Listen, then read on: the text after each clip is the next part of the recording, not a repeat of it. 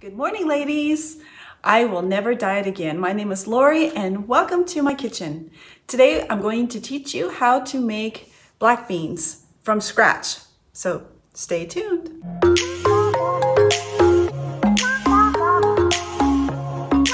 Black beans are really easy to make in your Instant Pot. We need 3 cups of dry black beans. Of course, you can make smaller batches if you want to, but lately I have just been loving the black beans. We need to clean them because sometimes little rocks get in there. You don't want the little rocks in your beans. All right, we rinse them off and then drain them. Usually black beans are pretty clean. All right, now we're gonna fill it up probably a few inches above the line of the beans. One thing about the Instant Pot that's so nice is I don't have to pre-soak them. You can soak them overnight, they'll cook even faster, but this just makes it easier. Just have to plan ahead for at least for like an hour and 15 minutes and then we're good. Let's see.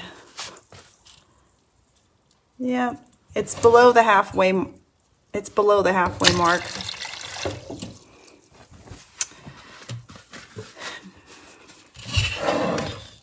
I've noticed that black beans are easier for me to digest, and I don't like the vapors that beans can give me, especially if I've eaten it for 2 or 3 days in a row.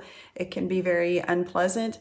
But I've recently discovered something, a secret that I'm going to share with you. All along, I've been adding garlic or a slice of onion per my Mexican friend, but it didn't really cover, taking away the gas. Or they say soak it overnight and dump out the water, that helps.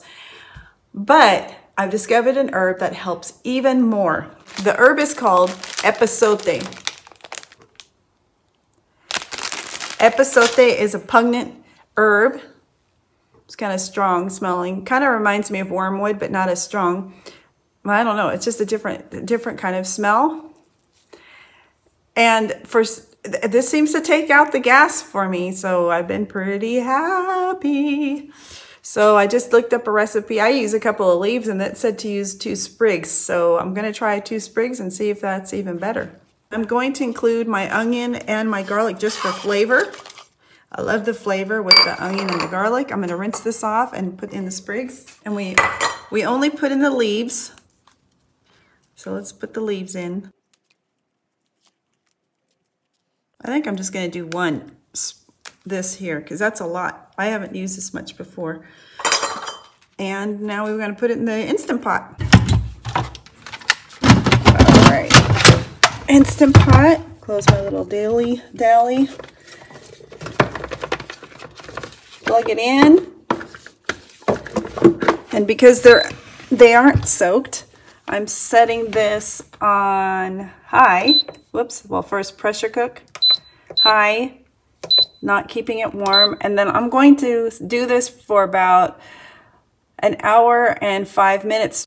And now I wait because I want those yummy bean tacos for breakfast. I do not recommend quick release on the beans. They're much softer when they're not. Also make sure that they're soft, otherwise they will be gassy. Remove the epazote, and now you have yummy, fresh, soft black beans. Or any beans of your choice. If they're bigger, you're probably needing to cook them longer. Maybe 5 or 10 minutes longer.